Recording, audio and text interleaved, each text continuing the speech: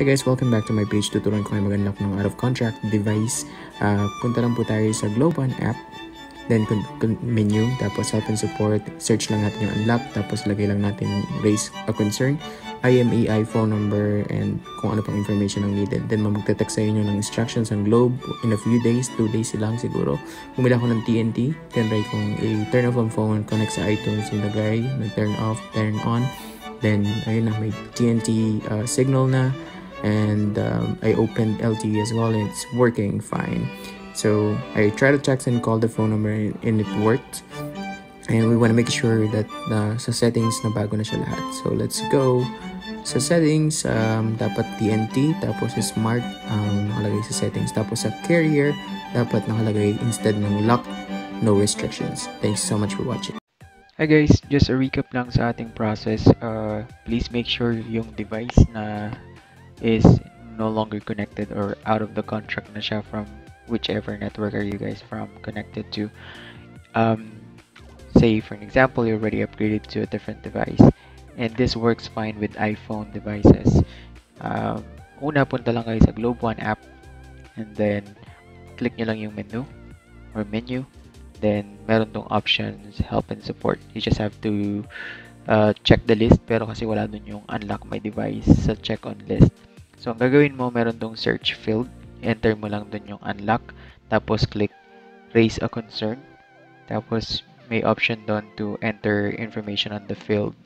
So, lagay mo lang dun yung phone number mo, tapos yung email address, tsaka yung IMEI.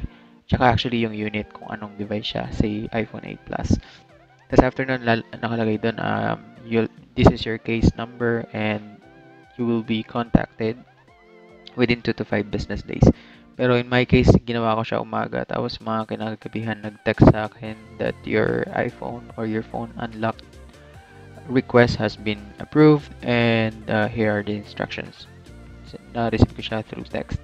Tapos after nun, ang instruction dun is kailangan i-ano mo siya, i-turn off tapos ilagay mo yung SIM na let's say kasi Globe nga yung device, so lagyan mo siya ng ibang SIM, kunyari Smart, Suncell, basta hindi Globe or TM. So nilagyan ko siya ng SIM, tapos connect daw sa iTunes, internet automatically, tapos magda-download daw yung unlocking code, tapos yung device mag-automatic turn on. So ang ginawa ko, finalo ko siya, binuksan ko yung iTunes, tapos kinonect ko siya, tapos parang tinurn off ko yung device, tapos nilagay ko yung parang ang nangyari, hindi gumana yung iTunes na magpa-process pa yung unlocking code or whatever. Ang nangyari sa akin is, nilagay ko lang yung SIM talaga, tapos pinatay ko, tapos pag turn on ko, lumabas na yung TNT sa taas, dun sa signal bar. Tapos nilagay ko na rin, tinry ko na rin open yung LTE, gumana siya. So ayun, parang naging automatic na siya. Hindi na ako masyadong nahirapan mag-unlock. Yun. Ganun lang pala kadali mag-unlock ng device. Just make sure na hindi na siya tied up sa contract with any network.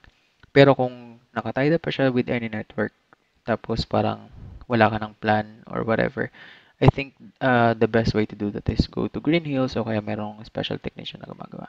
Yun lang. Thank you so much and this is just a clarification. Bye-bye. Thank you so much for watching. Bye-bye.